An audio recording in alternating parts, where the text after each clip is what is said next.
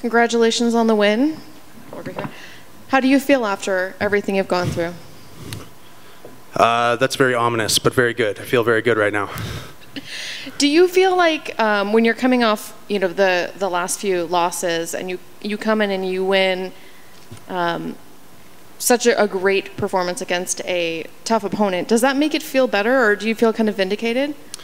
Yeah, coming off those 2 losses, I needed a win, and I got a good win. So yeah, I feel good, and the last 2 fights were so razor thin. I knew I had to go in and kind of leave it out there a little more and not rely. Like, no one's ever leaving it to the judges on purpose, but I knew I had to be a little more reckless and look for the stoppage, because apparently I'm not going to get a win if it goes to those guys. So in media day, you seemed a little, I don't want to say angry, but you had like a chip on your shoulder. Do you feel like that chip's still there? Oh, you guys made that up. I wasn't angry. I had a lot of pressure. I had to save myself. 3 losses in a row can be it, and if it's not, then the next fight is absolutely do or die. So I treated this one as if it was do or die.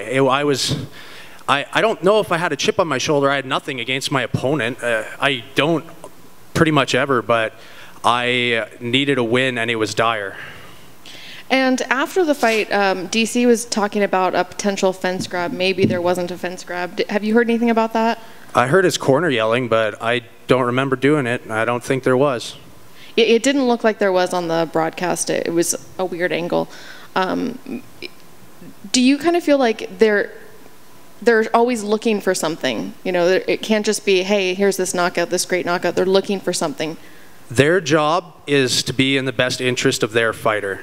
If they believe that I grabbed the fence, they have every right to be angry. I don't believe I grabbed the fence. I couldn't see on the replay that I grabbed the fence. I'm confident that I didn't grab the fence. But if they believe that that's what happened, they have the right to be upset because he's their guy. No, it's up to the coaches to be on their guy's side. What about the broadcast? What about them, about the broadcast bringing it up and maybe creating that narrative that maybe isn't there? My win bonus is going to be in my account. It doesn't change anything. I won that fight. Thank you. For what it's worth, I think the reason why it even came up is because you went to the cage with the hand open, then closed it right before you contacted. You didn't grab the cage. It just looked like you were almost going to. So the replay exonerates you. Good thing almost doesn't count, right? Yeah.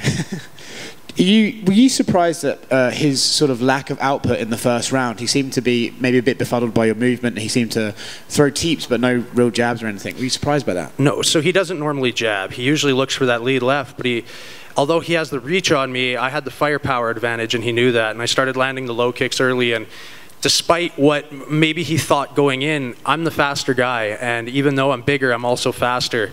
And he didn't have that advantage, and he couldn't find anything to get off on. I'm not sure how much this goes through your head as a conscious thought in there, but after the first round, when he hasn't done much output, do you think, well, thanks very much, that's one down, we've got 2 more to go, I've basically just banked one, and you know that's safe? I know you wanted... Well, I mean, I banked one, but he landed a front kick, so the judges might have given him it, man. It's hard to say, so I got to really turn it up. These Vegas judges, dude, who freaking knows? There's been a few weird ones tonight, actually. Has there? Haven't been watching, but I believe you. Look at this. You guys didn't give me a can? You didn't want me to open it with my teeth? I think that's the Tanner Boser rule. They just... Monster's ruining my trademark move now. Thanks very much. Just one thing for me. I know that the commentary said that he looked like the last time he went up to try to go up to a division, he was heavier. This one he stayed a little bit leaner. Did he feel like a light heavyweight out there, or did he feel like a heavyweight?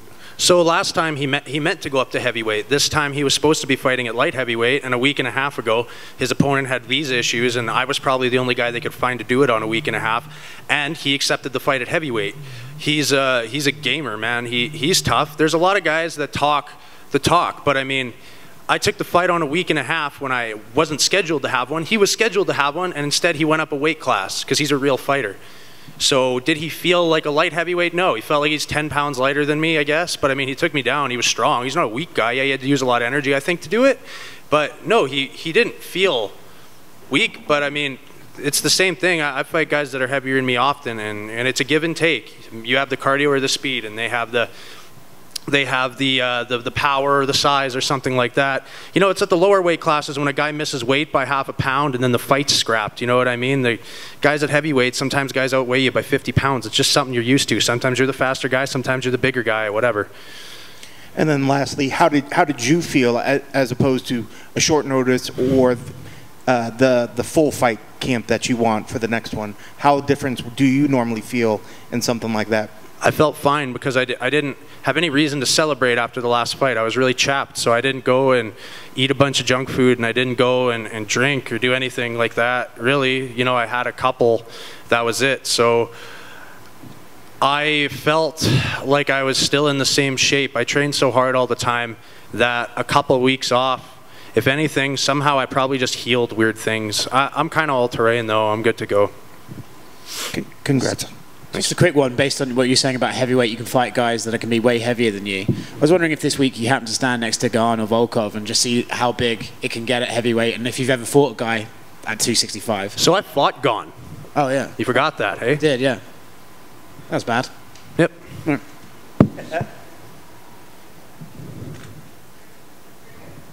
Good? Thanks, guys.